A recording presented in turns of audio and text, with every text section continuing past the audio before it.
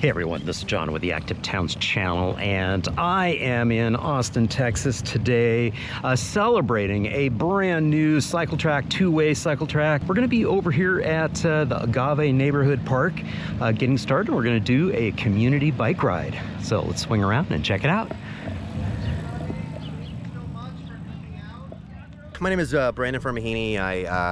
I don't know, I'm a community loudmouth, basically. Love it. Advocating for better infrastructure, not only in this city, but around the country. You know, there's really no reason why we can't make things better. We have the thought leadership, we have the engineering, we know what works, but the surprisingly hard part is taking what we know works and implementing it, because you have problems with overlapping municipalities, funding, and, a general perception of people don't like change. So it's kind of tough, but through a lot of community engagement and listening to people and really following best practices, I do think you can create something really awesome. And that's what we try to do here with Sendero Hills, and we're hoping eventually this will serve as not only a way for these 600 homes to get to the new Colony Park pool being built and the RBI Austin facility, if they ever get their plans approved, but eventually maybe we can get a trail connection all the way through Agave Park, the 16 acres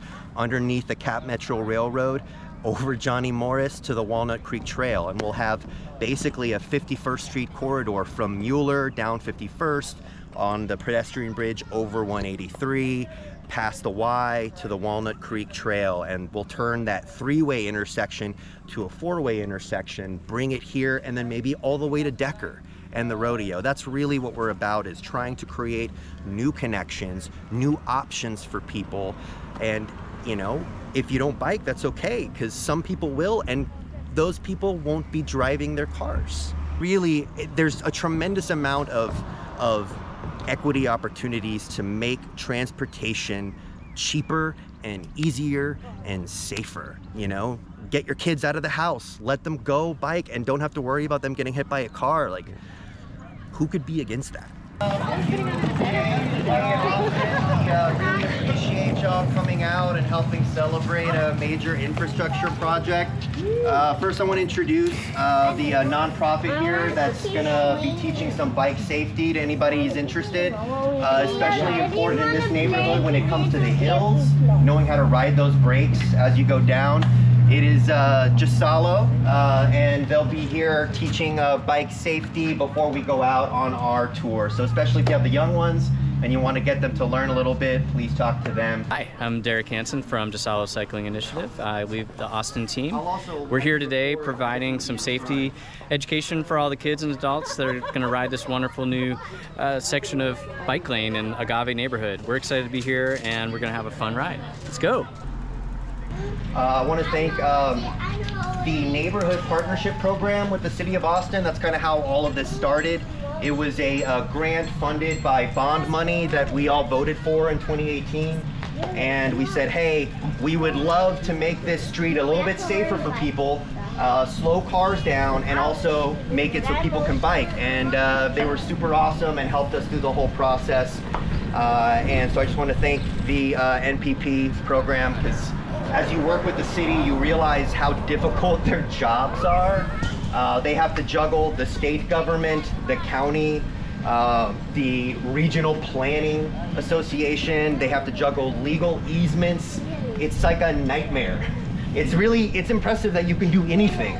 And all the time, they really just kind of usually hear the negative stuff from people. So we want to make sure that both the NPP and the Austin Transportation Department, which we also have representatives here for, feel a little appreciated for their work. So if we can get a round of applause for them. Yeah.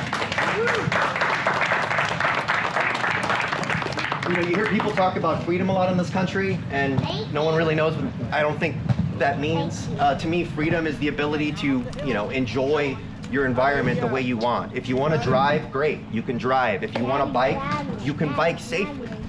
People blame video games for the reason why kids are inside. They're inside because they can't go out without getting hit by a car. We have a new $15 million city pool being opened at the end of Loyola. And I think every single kid in this neighborhood should be able to go to that pool, be able to get there safely on their own without their parents, and just enjoy the outside, enjoy the weather, and enjoy the city around them. So that's really what this is all about, and this is really what we're working towards.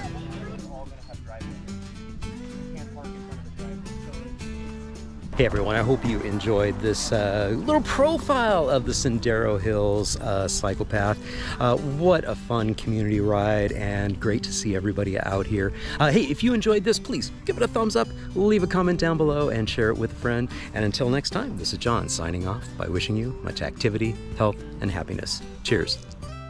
And again, sending a huge thank you out to all my Active Towns ambassadors supporting the channel on Patreon, Buy Me a Coffee, YouTube Super Thanks, as well as making contributions to the nonprofit and purchasing things from the Active Towns store. Every little bit adds up, and it's much appreciated. Thank you all so much.